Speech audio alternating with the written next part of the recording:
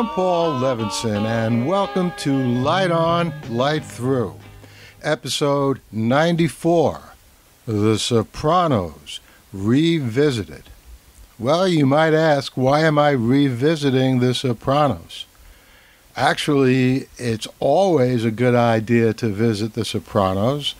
It's one of the all-time greatest shows ever on television, and in fact, as I've been saying for years, I think it stacks up with Shakespeare and all the great works throughout the ages in any medium.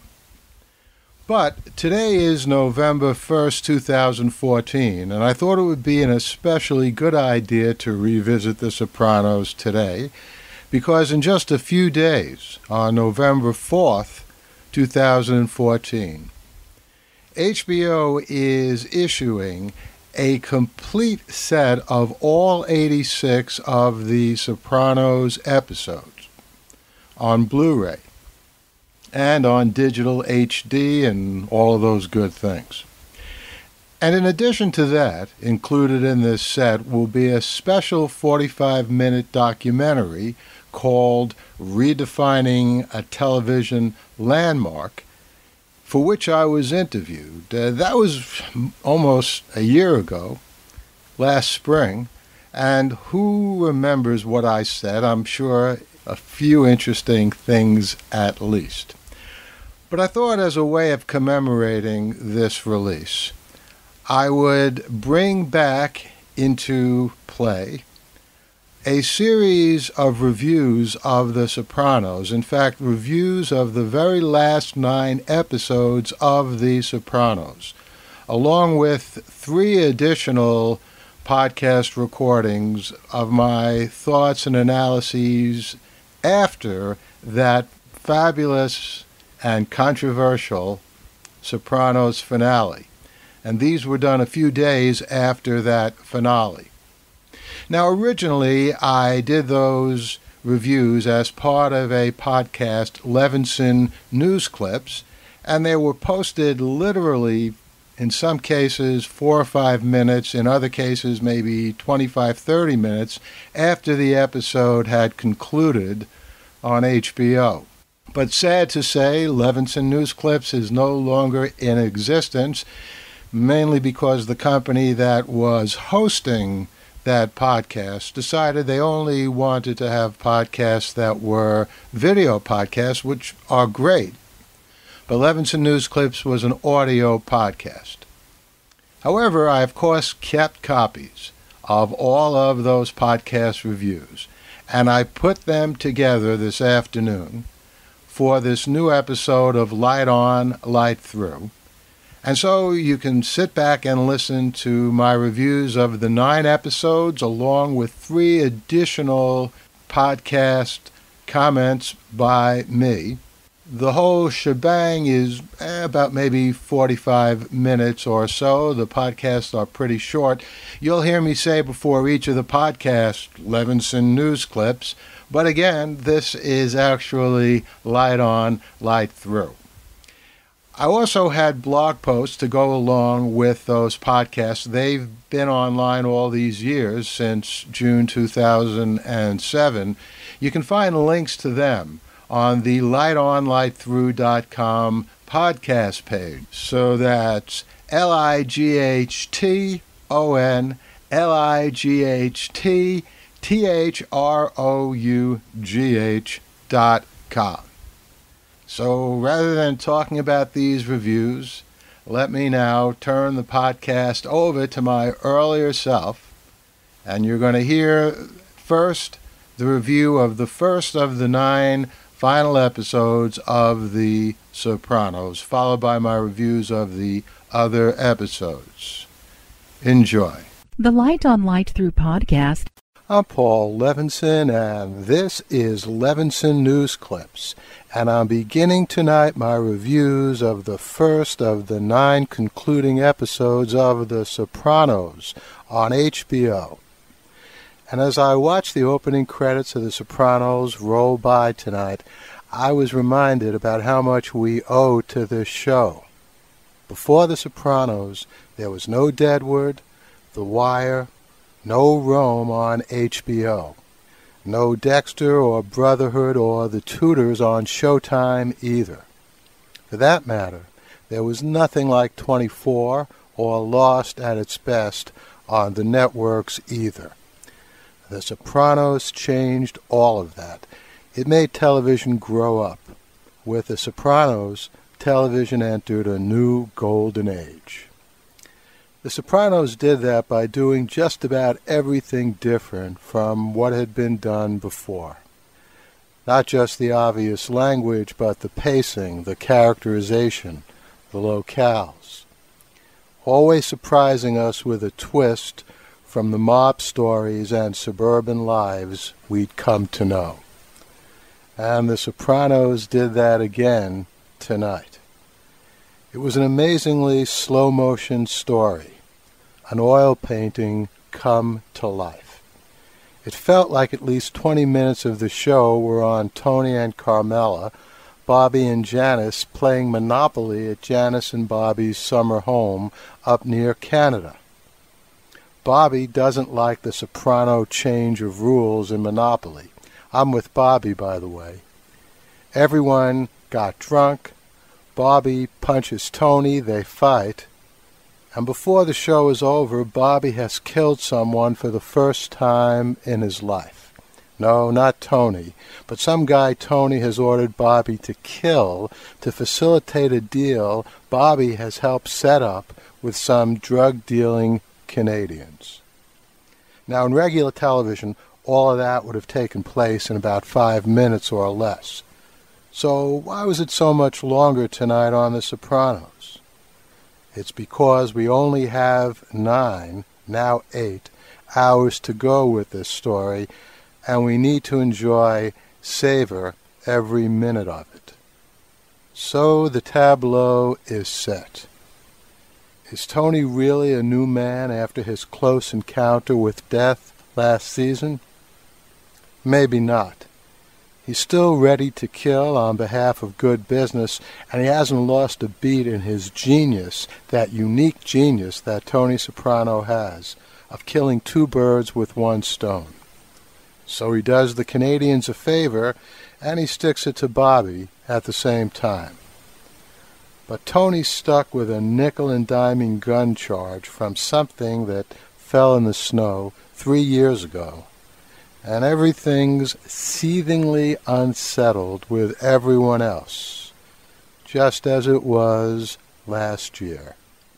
I'm Paul Levinson. Enjoy. The Light on Light Through podcast. I'm Paul Levinson, and this is Levinson News Clips. And I'm continuing tonight with my reviews of the last 9 episodes of The Sopranos. Tonight, episode 2 of the last 9. Well, it was a superb media-on-media story tonight. Daniel Baldwin, great on Homicide: Life on the Street, and a notable hack actor of late, put in a fine performance on The Sopranos tonight, playing Tony in Christopher's movie. And Geraldo Rivera, fresh from his heated exchange in real life with Bill O'Reilly, appeared on The Tonight Sopranos as a talk show host interviewing guests about who will be the next mob leader. Now, actually, this was likely taped for The Sopranos before Geraldo and O'Reilly went at it, which was probably somewhat staged too, but it's fun to think that what we were watching on The Sopranos tonight was really happening as we were watching it in real time. And the director, Sidney Pollack, was a pleasure to watch tonight also, not as himself, but as a doctor who murdered his wife, serving time in Johnny Sack's cancer ward in prison. This had little to do with the central story, but it had some of the best scenes in this magnificent episode anyway. The media-on-media story that did animate the action tonight, and indeed spilled over into Soprano lives, as all good media-on-media stories do, was the realization of Christopher's Cleaver movie. Godfather meets Saw, as Christopher put the story of the movie, is just what it sounds like.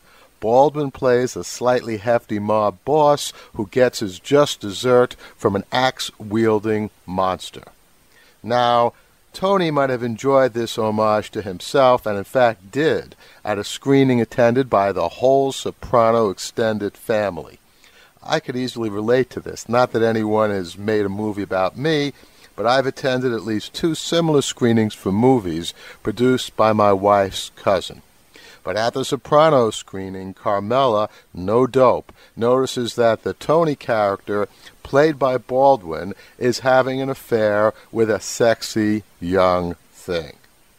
And as Carmela, of course, explains a little later to Tony, the acting of Tony Baldwin at the end of the movie is nothing other than Christopher acting out his true feelings about Tony in the making of this film. Christopher wants Tony dead. And as we see clearly in a great psych scene with Tony and Melfi, the media-on-media story has come full cycle. Christopher made this movie, and now, in real life, it's starting to eat at Tony, kindling misgivings he already had, maybe even leading him to believe that Christopher Moltisanti is a threat to him. The final hug at the christening of Christopher's baby carries the delicious, unsettling ambiguity of some of the great pivotal hugs we've seen in gangster movies at christenings and weddings and funerals over the years. I'm Paul Levinson. Enjoy. The Light on Light Through podcast. I'm Paul Levinson, and this is Levinson News Clips. And I'm continuing tonight with my reviews of the final 9 episodes of The Sopranos. Tonight, episode 3, in which the sauce was slowly simmering. Tony's tomatoes are coming in, and he wants to be around to pick and enjoy them, like any other suburban man. But the feds are digging up a body that he and Paulie dispatched years ago. So the two have to get out of town for a while to Florida. Tony has always had a conflicted relationship with Paulie. He loves him as he would an older brother. But Paulie and his mouth and his thinking represent everything that Tony would love to leave behind in his life. If only he could do that and devote himself to his tomatoes. Paulie is a threat to Tony on some level. Both men understand this. But I can't believe Tony would even for a minute seriously consider killing Paulie just as a way of keeping him quiet. Tony has never killed anyone in such a proactive way, and it certainly didn't make sense that he would embark on such a course tonight, at the very time when he's thinking more and more of what life would be like without the business. Killing Paulie just to keep him quiet on general principle would be about the worst piece of business Tony ever did. Still, the day on the boat in Florida tonight was very suspenseful. Meanwhile, Uncle Junior, who did put a bullet into Tony, is doing the best he can in his institution, which isn't very good. Junior tries to get a card game going to bring back some of that old zing, but of course that doesn't last. He has a choice of being drugged and docile on the one hand, or cheating on the drugs on the other, which makes him incontinent. Not a very good place to be. And as tonight's episode ends, we're still in a status quo, but one which is slowly simmering to a boil. Phil's back in power, and Tony will be his competition, which Tony will face with his imperfect, fraying relationships with all of his top guys, Paulie, Christopher, Bobby, with the exception of Silvio, who in fact may pose the greatest threat of all to Tony, since Silvio was the one who killed Aide. I'm Paul Levinson. Enjoy. The Light on Light Through podcast. I'm Paul Levinson, and this is Levinson News Clips. And I'm continuing tonight with my reviews of the final 9 episodes of The Sopranos. And tonight we look at the 4th hour, which just finished airing a few minutes ago on HBO. Well, it's become clear to me that these last 9 episodes of The Sopranos are not really a mini-season, but a series of postscripts, carefully and satisfyingly rendered. Rather than seeing a new story, we've seen a sequence of older stories wrapped up, existing characters clarified, and in some cases brought to fruition. In the previous 3 episodes, Bobby has asserted himself with Tony, Christopher made his movie, and Junior tried in vain to free himself from the psychological shackles of his institution. Tonight, the focus was on Tony's lawyer Hesh, played by Jerry Adler, and AJ's relationship with Blanca. Tony owes Hesh $200,000. Now, usually this would be no problem for Tony to repay, but Tony is afflicted with a gambling problem. I don't recall this from any previous year, so the series loses points for bringing in a major new problem that we didn't know about before, just to support the action tonight.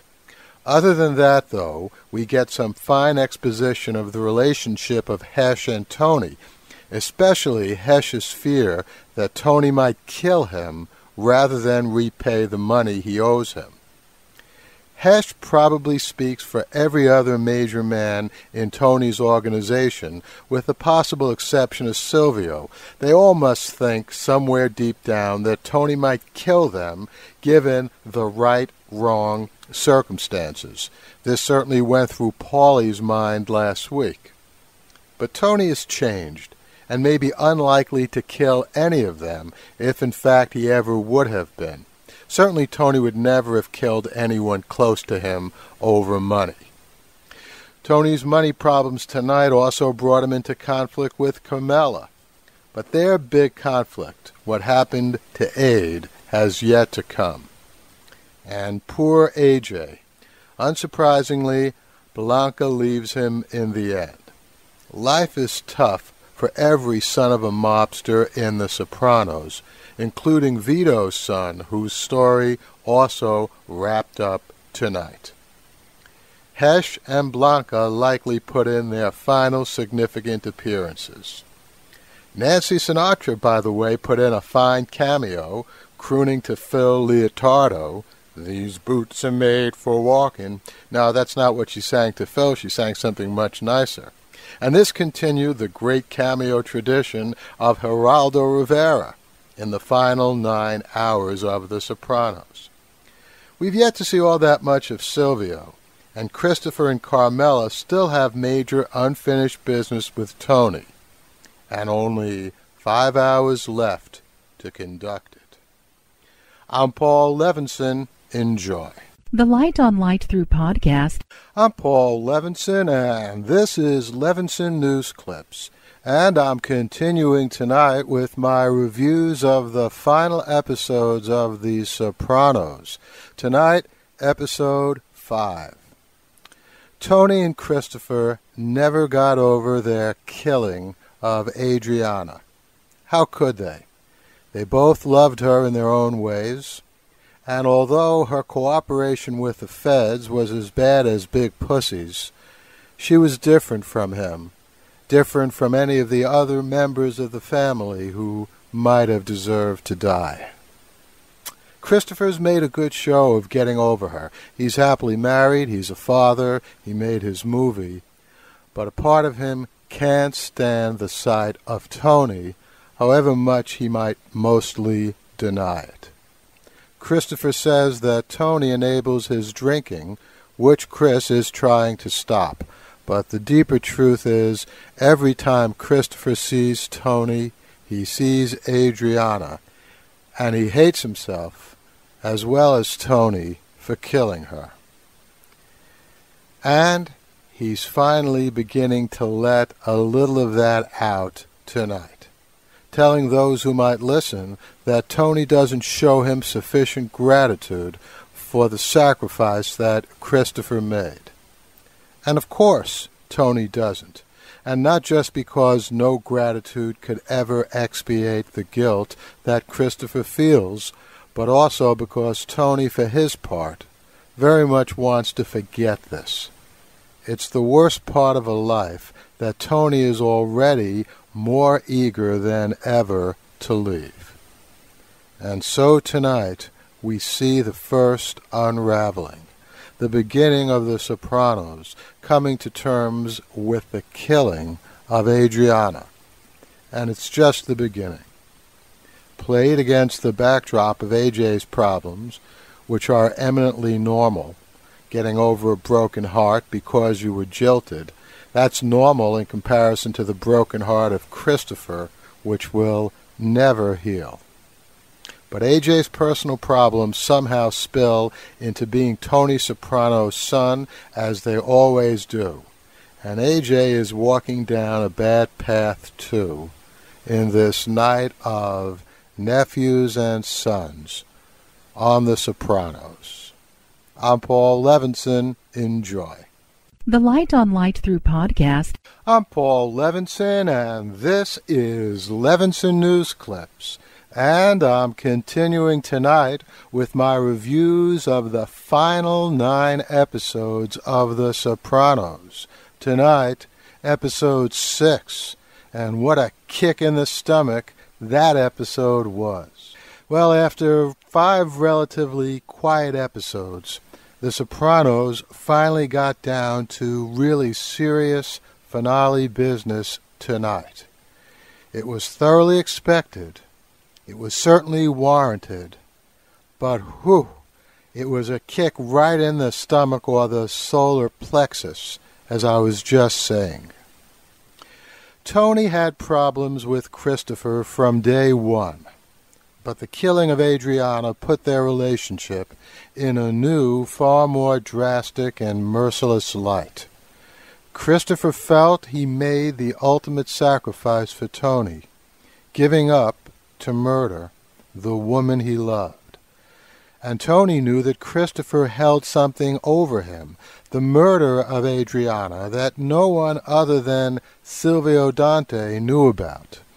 But since Silvio not only knew about it, but had pulled the trigger, there was no way he could ever talk about it. Not so Christopher. But Christopher never really did talk about it, except in very oblique references to Tony. We heard Christopher talking to Tony about that last week. And that's what made tonight so difficult. Difficult for Tony Soprano, difficult for us, the viewers. Now, Christopher did do plenty wrong. Just last week he blew away the scriptwriter of his movie. Leave it to the writers of The Sopranos to have the writer killed. Their commentary, no doubt, on the way writers are treated in show business. It made Tony uncomfortable, understandably, to see any part of his story on the screen. And tonight, Christopher was driving, drugged, and the car carrying him and Tony went off the road. I don't think Tony could ever have brought himself to gun down Christopher or order one of his guys to do it. But tonight, Tony took advantage of the situation, spurred by the realization that Christopher's drugs could have led not only to Tony's death in the car, but the death of Christopher's baby, whose car seat was impaled by a branch, spurred Tony to take fate in his hands and suffocate Christopher, who was hurt so badly he might have died anyway. But Tony knows full well that Christopher might not have died either. The rest of the show was a haze for Tony and I bet most viewers. The death of Paulie's ma did provide some comic relief. Sorry for the disrespect, Paulie, as almost no one except Tony and Carm show up at her funeral. Daniel Baldwin's appearance at Christopher's funeral reminds us of the importance of that movie to Tony. After the funerals, Tony takes a trip and has some good sex and trips out with one of Christopher's women. AJ continues his sorry, petty criminal ways, and tensions rise between Tony and Phil.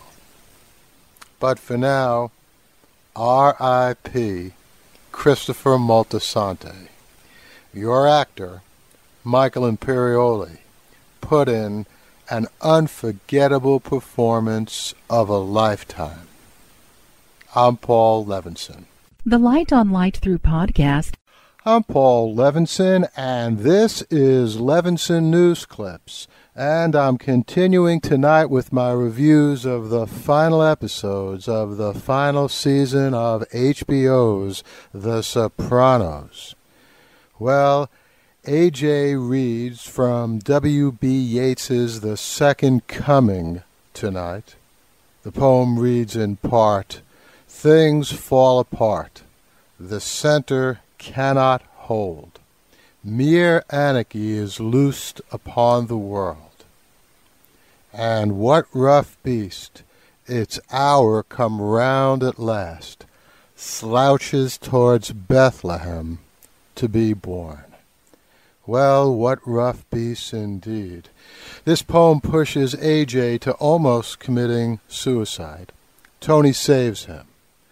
The poem, of course, perfectly captures just what is happening to Tony and his family and business as we reach the end of their story in this series. But the thread of tonight's episode that struck me as an even clearer picture of Tony's situation concerned Meadow. With tensions dangerously rising between Tony and Phil, one of Phil's guys comes over to Meadow's table at a restaurant in Little Italy in New York City. He makes sexually harassing remarks to Meadow, and Meadow tells Tony. Tony comes close to killing the guy. He later admits that he lost it over his daughter, but managed to exercise some restraint by not killing this guy. But this means little to Phil, who ups the insults another big ante. But what else could Tony have done?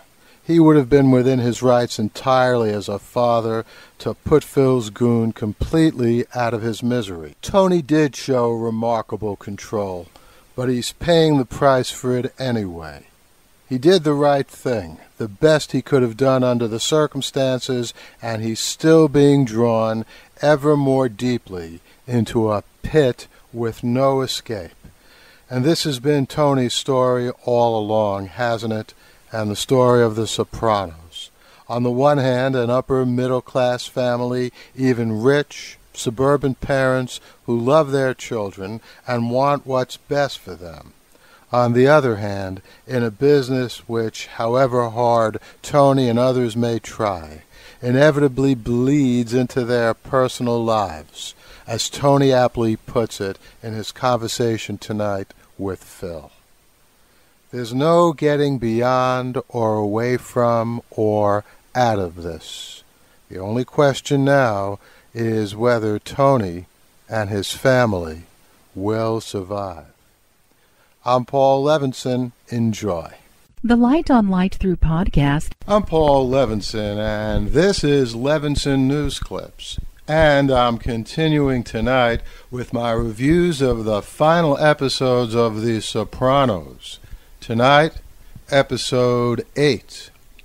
Well, Tony lost Melfi, Bobby, and likely Silvio in this next-to-last episode. He took these losses, that is, Bobby and Silvio, because Phil was able to strike first, despite the heads-up Tony got from his FBI informant. An interesting reversal of roles, the FBI guy informing Tony. Mistaken identity plagues law enforcement all the time. Wrong people arrested, wrong people convicted. And tonight it took its toll on Tony's crew. They killed some white-haired guy who looked like Phil, but wasn't Phil. Now, Melfi's leaving Tony was no great loss for Tony. It was never clear to me what good she did him anyway. Will Silvio pull through?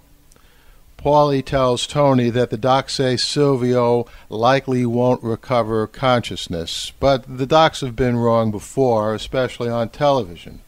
And good for Patsy for at least firing back at Phil's gunman. That no doubt stopped them from killing Sil outright. And Tony? Well, I'm going to make my prediction now, and I'm going to say he is going to survive next week. Why? Other than that's what I want? Well, I think Phil's lost the element of surprise now. Tony is ready for him. And barring some treachery from Paulie or one of the other guys close to Tony, Tony's not likely to be caught off guard again. There's an old saying I saw once somewhere: if you can survive a hit, you're stronger for it than if you hadn't been hit at all. Now, I've seen no spoilers. I could be wrong, but I think we'll see Tony standing at the end of next week's finale.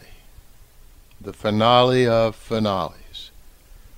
I'm not as confident, though, about Tony's family, because I don't have much faith in Phil's adhering to the tradition of not taking out family members. I'm Paul Levinson, looking forward to the next and last final episode of The Sopranos. Enjoy. The Light on Light Through podcast. I'm Paul Levinson. This is Levinson News Clips, and I'm reviewing the very last episode of The Sopranos, the 9th of the final 9 episodes. And I'm still trying to come to terms with this ending of The Sopranos, in which, on the one hand, nothing happened, life goes on, but on the other hand, maybe that's the most powerful ending of all that we could have had to this remarkable story. Tonight, all predictions of deaths, except Phil's, which was the easiest to predict, were defied. Tony and his family and all of his guys live on. Even Sil, who, though still in a coma, did not die yet either. Tony will likely go to trial. That's not good news, but as his lawyer Neil says, hey, trials are made to win. Junior is definitely senile. Meadows going to become a lawyer, and AJ may get his club in the end after all. So nothing much has changed. Is this David Chase's way of pulling out the one kind of ending that was not predictable? That life just goes on? Perhaps. But there's also this. After last week, after Bobby's death, after Sil's shooting, after Tony is so close to the edge, we, the audience, can never again relax. Even with Phil dead, we have to wonder, how can Tony just sit there in that ice cream parlor diner with Carmela and AJ? Will Meadows coming in late have some sort of meaning? Will she just miss the murder of her father, maybe her whole family, that will take place just a few seconds after the final scene cut to black? Who, after all, was that guy who went into the bathroom? Was he carrying a gun? The point may be that Chase has finally succeeded in getting us, the audience, to fully identify with Tony and his world. A world in which nothing can ever be totally safe. So what happens after that cut to black? May be that everyone gets killed.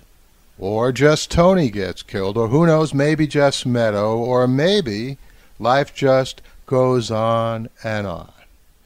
Anyone want to make any predictions? I'm Paul Levinson. Enjoy. And here are some important program notes. This ending was so extraordinary that I will be doing a few additional podcasts in the next few days in which I further discuss the ending, so stay tuned for those. Also, we will be doing a conference at Fordham University in the spring of 2008 about The Sopranos next year. You'll be able to find details about that on infiniteregress.tv. That's Infinite Regress, REGRESS.tv. And Infinite Regress is one word. So look there for our announcement about the 2008 conference about The Sopranos. The Light on Light Through podcast. I'm Paul Levinson. This is Levinson News Clips, and I'm back with some more thoughts about the remarkable ending to The Sopranos. I've seen a lot of responses to the ambiguous ending, ranging from disappointment and outrage to satisfaction and joy. This is much like the response to Frank R. Stockton's The Lady or the Tiger when it was first published in 1882. The story went on to become an all-time classic. A suitor for the princess of a kingdom is put on trial by the king. He's put into an arena and asked to pick one of two doors. Behind one is a lady, behind the other a tiger. If he picks the door with the lady, he'll be set free and would live, but he'd be obliged to marry the lady. If he goes for the door with the tiger, he'll be ripped to shreds. Of course, he doesn't know which is behind which of the doors. He loves the princess, so choosing the door with the lady may leave him heartbroken, but at least still alive. Now, the princess knows what is behind each door. She loves the suitor. She gives him a signal indicating which door the suitor should choose. If he chooses the lady, the princess will have to see the man she loves spend his life with another woman. If he chooses the tiger, the princess will see him die. The suitor opens the door, and the story ends right there, much like The Sopranos cut to black. Let's assume for the moment, that the blackness plus the conversation with Bobby on the lake about what happens when you get whacked, remember he said you never see it coming. Let's assume that all of that means that Tony is shot in the head by the guy who walked into the bathroom. But did he just kill Tony?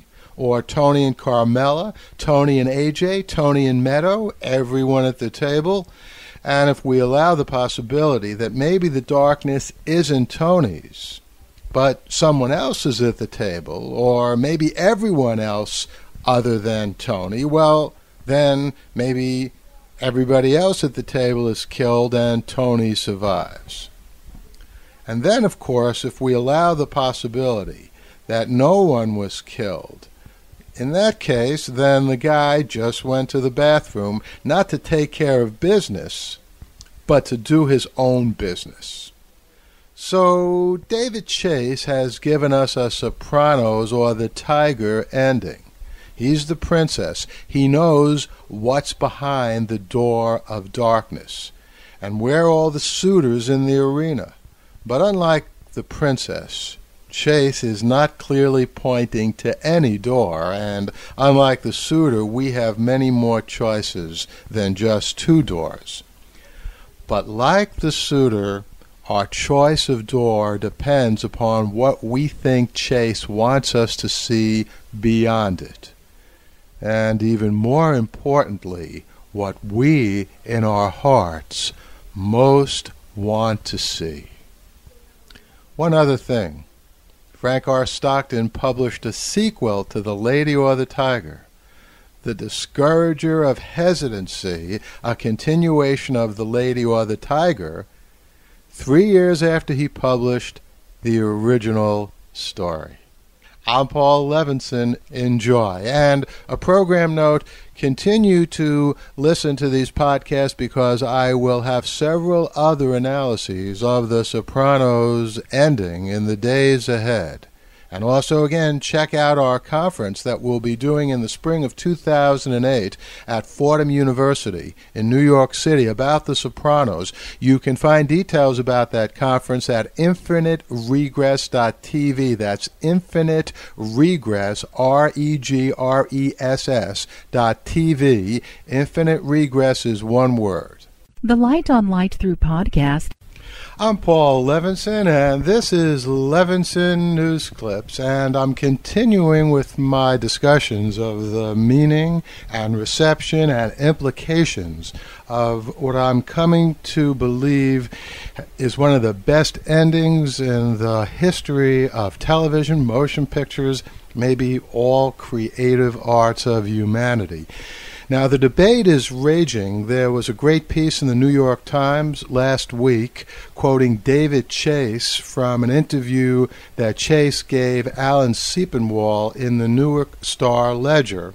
And after reading that piece and thinking about what David Chase said, which was, well, everything is all there for you if you want to see it, I think I'm beginning to see what the main issue is that everyone is really talking or arguing about regarding the ending of The Sopranos. On the one side, we have the closure junkies. This is a group that at one time or another includes everyone, all of us, me too. Real life often does not have definitive endings, so we crave them in our recreations, our fiction. We may desperately prefer a happy ending, a sad ending, a villain to get his just desert, a broken heart to find true love. But what all of us want even more than that is some kind of ending that we can hang our hat on, wrap our minds around. That's what fiction is supposed to be about. Maybe. But if it is, who says that's the way it has to be? Maybe fiction can sometimes satisfy even more deeply by not resolving much of anything. There are precedents for this. In Frank Stockton's The Lady or the Tiger, as I mentioned in my last podcast, Stockton's ending, of course, was not just more of the same, life goes on, which some have been saying is the ending of The Sopranos. Stockton's ending to The Lady or the Tiger was a little different than that, but it provided no closure. It's an excellent example of a truly and deeply ambiguous ending. There have been precedents for this on television, too. One of my all-time favorite series was the radically unfinished Coronet Blue in the 1960s. Frank Converse plays a guy who washes up on a New York City shore with amnesia. He can't remember a thing, and he mumbles the phrase, Coronet Blue. The series was a fragment. It was an unfinished summer replacement. And we never did find out the meaning of that phrase. Now, a biography written by the producer was published a few years ago if you really want to know what Coronet Blue means, but I'm not going to provide a link to it here because I think the series worked better unfinished. I can still hear that Lenny Welsh theme song, Coronet Blue. Anyhow, David Chase, of course, could have done whatever he wanted with The Sopranos, and that's just what he did. He chose to put in a deliberately, radically unfinished ending. And in so doing, I think he's in effect issued a challenge to all of us closure junkies. Are we ready to kick the habit and at least consider going to the other side? An overlapping group of who knows how many who may love closure in most of their fiction, or at least in some of their fiction, but also can enjoy an extraordinarily open ending. Now, I'm not saying that making this challenge was Chase's specific intention. I never presume to talk about creators' intentions. What I am saying, though, is that this is the net result of The Sopranos ending. As I've already mentioned in several of my podcasts here and there and in blog posts, I readily admit to being an anti-closure sympathizer.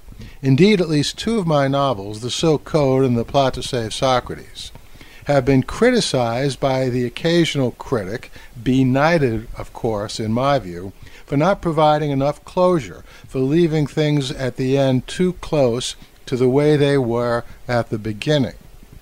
In science fiction and mystery, I do admit to always enjoying a story which lets us in on all sorts of crazy goings-on, and then leaves us with a view that, for most of the rest of the world, life is just going on as usual. There's a great mise-en-scène sequence in Alfred Hitchcock's Frenzy, his 1971 movie. A strangler kills a woman with his tie in her London flat, and the camera pulls back out the door, down the stairs, out the front door, and across the street, and just stops there. And we see cars and people and life going on as usual on this London street in the afternoon, knowing all the time that a vicious murder just took place upstairs in the flat across the street. That is, the people walking in the street don't know it, but we, the viewers, do. So, having loved that sort of ending, I guess I was already there for Chase's ending, even though I certainly didn't expect it. Though you may remember I did consistently predict that Tony would live. And I expect that there are many more out there who are kicking the closure habit and getting to love the Sopranos ending the more that they think about it. I'm Paul Levinson. Enjoy. And a program note, keep listening to these episodes of Levinson News Clips for further thought and speculation on the meaning and impact of the Sopranos finale. And again, if you have a chance, go over to infiniteregress.tv. That's Infinite Regress, REGRESS.tv. Infinite Regress is one word, where you'll find our announcement about the conference we're having at Fordham University in the spring of 2008 about The Sopranos. The Light on Light Through podcast. I'm Paul Levinson. This is Levinson News Clips, and I'm continuing with my analyses and discussion of the finale of The Sopranos. And I think of this discussion as The Sopranos and Hamlet. And the rest is silence. Well, I didn't say that in a British accent, but some of you may recognize that as the famous, many-sided, ambiguous last line of Shakespeare's Hamlet.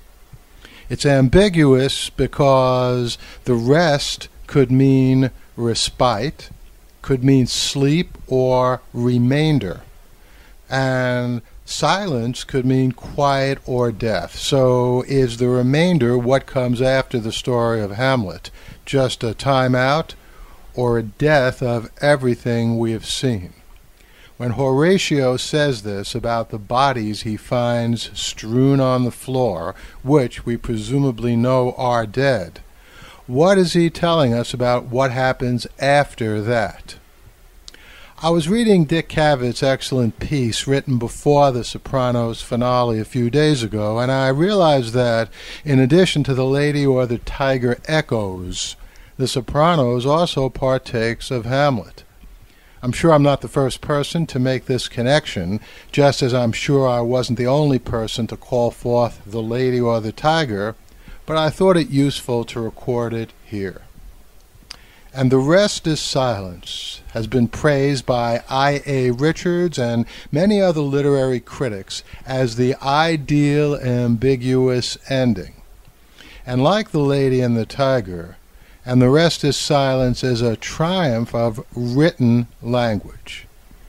In the case of The Sopranos, the rest, of course, was not just silent, but sudden black. And it was shocking, in a way that the last words of Hamlet were not. because The Sopranos spoke in image rather than words, and it defied our expectations utterly of how a television show, let alone an entire highly successful series, should end. And you know what? It made me more sure, less ambiguous than ever, that The Sopranos as a whole, and its ending in particular, will surely take its place next to Shakespeare. I'm Paul Levinson. Enjoy. And now a program note. As I've been mentioning, I will be continuing these assessments of The Sopranos. You might also enjoy some of the things I have to say about Lost and about the ending of Lost. And about 24, I'll also soon be reviewing a few episodes of Meadowlands. And in the fall, I'll be reviewing Dexter and Heroes. So if you enjoy these podcasts, you hopefully will have a lot to listen to in the months ahead. I also want to remind you that we're doing a conference on The Sopranos at Fordham University in May 2008, and you can find information about that on my blog, infiniteregress.tv. Regress is REGRESS.tv. Infinite Regress is one word. And by the way, you'll also find reviews there of Big Love, Meadowlands, The Tudors, Rome, Dexter. You'll find more shows reviewed there than I have time to do on this podcast. So come on over if you have a chance, and I look forward to having you as a reader. The Light on Light Through podcast.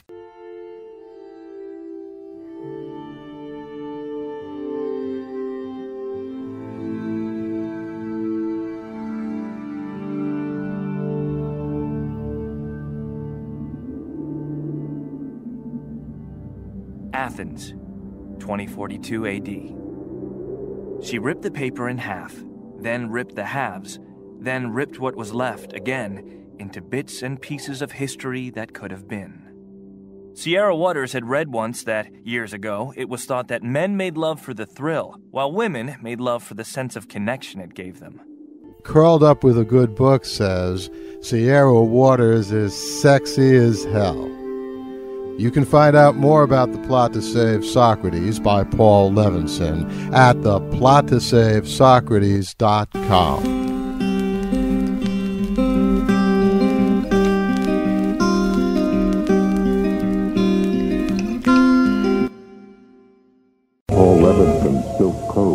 About an ancient biotech war raging on in secret for centuries.